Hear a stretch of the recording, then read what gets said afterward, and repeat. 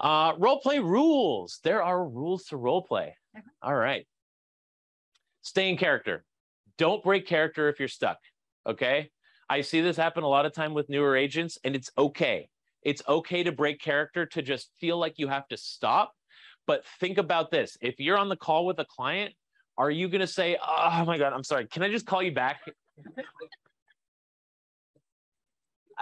Or, how does that work again? How does that, you're not going to stop in real life in the middle of the call. Don't do it during role play. I know it's okay. It happens. There's certain instances if you're new and you're just like, hey guys, honestly, don't fucking know what I'm talking about here. I'd love to just step back and listen for this next one. That's okay once in a while. But if you're in it, try your very best. And that goes hand in hand with us setting this up for you, some potential solutions. If we've talked a little bit about potential solutions, I think we all have the ability to at least try to get through that phone call. Yeah. The last one with the potential solutions makes me think twice, because I don't like the idea of saying, hey, here's where we're going with this. Now you do your best with it. I think that we should be forced to speak like off the top of mind and think like in the moment, you know. It maybe if someone, like you're saying, is new and maybe don't know, like, I don't even know how to answer this question. Right. Maybe then give them the nuts and bolts and then go with it. But I feel like you should be having to think spur of the moment. That's a good point. In these role plays, because that's realistic. And instead of the first 2 minutes, we put it near the end of it. Yeah, or in the feedback. Yeah. It's part of the feedback. Yeah. Feedback. Thank you. Yeah, Nick. Hey, what's up, Mike? Hey, brother. When it comes to staying in character, right? Like staying in your role, and when you get stuck, when you get flustered, I think there's a lot of benefit to maintaining your role, because you're going to get stuck, you're going to get flustered, you're going to get stumped with a real life human being. It doesn't fucking matter if you're brand new. It doesn't matter if you're completely seasoned. So I don't want to contradict you, but no, it's not okay to break your role, because you can't do that in real life. So there's a huge benefit to learning how to role play through that, because as a new agent, just using that as a thought, if something comes up in a conversation and you don't know what the hell it is, you can't tell a client, hey, I'm just going to sit back and listen. Because the client's going to be like, well, then I'll call somebody else. Yeah, yeah. Right? Like, you have to learn how to be like, hey, that's a great question. I appreciate that you asked it. I don't know the answer to that off the top of my head. One of the best parts about you working with me, though, is I'm a part of this huge team that's done more transactions than you and I can count. So there's not a question you can come up with that I can't find an answer to. I love that. I love that. Does that work for you guys? Stay in character. Don't break. What JC said real quick, just a suggestion. I think we've talked about this in the past. Maybe instead of giving the ideas of how you could handle a role play during the role play meeting, what if we were to have some sort of like evergreen, like script book almost, that has all of the role plays in it, and then it has a couple suggestions on how like the top agents like Matt and JC and Mike think that we should handle those role plays. You want to talk on that, Matt? Yeah. Oh, buddy, we so got you covered. Last couple of weeks, Rachel and I have been working on that script Bible for you guys, and it hits on a lot of these topics. So senior agents, like JC said, we know how to map these conversations because we've got experience. We know the likely outcomes of how these things are going to shake out because we've been down that road, been beat up. But newer agents, you guys are completely unfamiliar with those roadmaps, right? So what we're putting together for you guys, and we hinted on it a little bit a few weeks back on our morning huddle, is to give you guys the mapping for these situations and to give you some light scripting to go along with that mapping. Once you guys know where to take a conversation, then practicing in your own words, using your own personality, taking a person through the conversation to those likely outcomes, that's where your success is going to come from. So we're putting that together for all the objections and all the scenarios that we can think of. Slow moving process. It's a big project we're working on, but it is coming.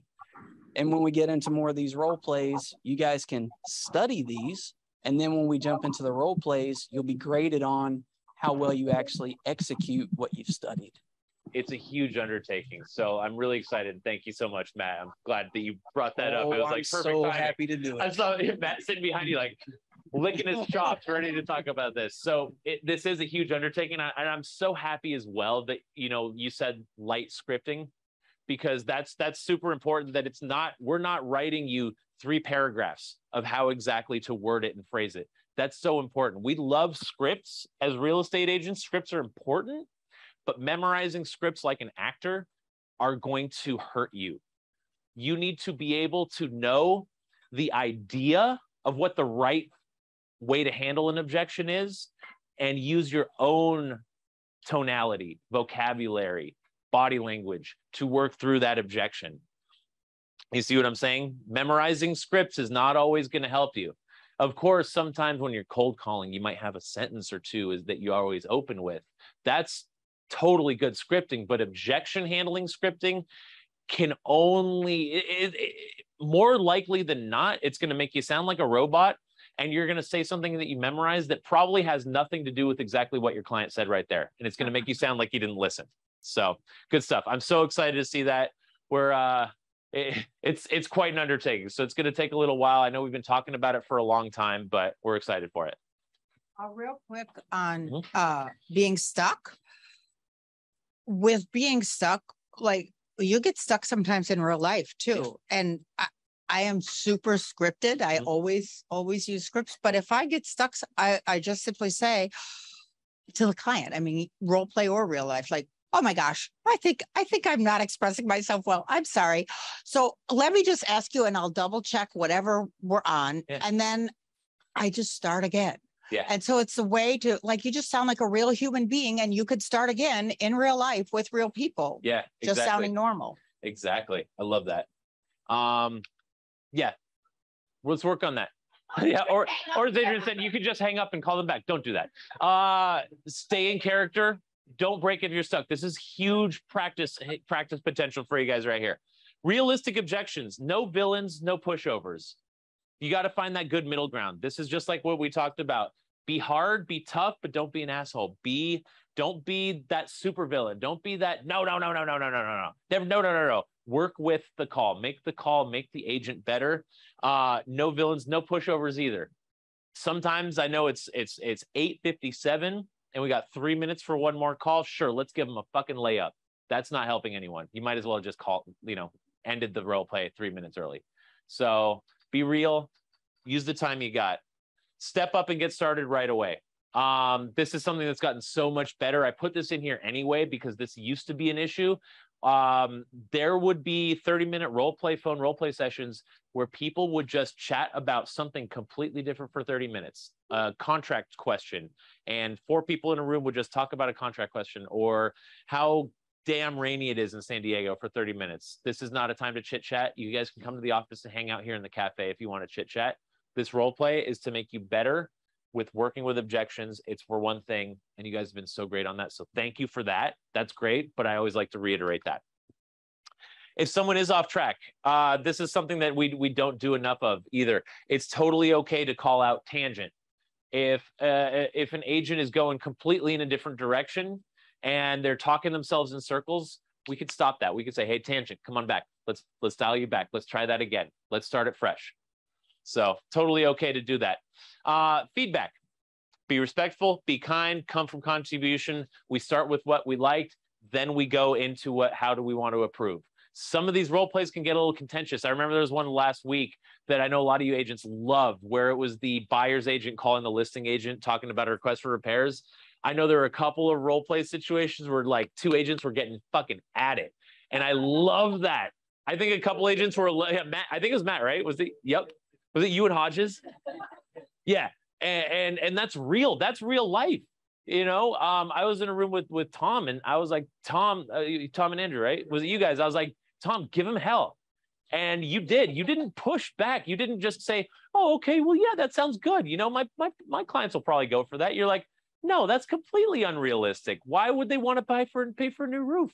The roof's fine. Absolutely not. You kept pushing back and pushing back and made Andrew go from like, well, here's what I want to present to like, okay, I got to step this up. It made you go from a pushover of an agent yourself to, okay, I'm really going to go and fight for my clients now. So I love these types of role plays. So these role plays sometimes will get a little fiery, and that's okay. Especially when we're doing agent to agent role plays, which I want to do more of because those are really important, I'm realizing. So we're going to do more of that and just make sure that, you know, this feedback is fun.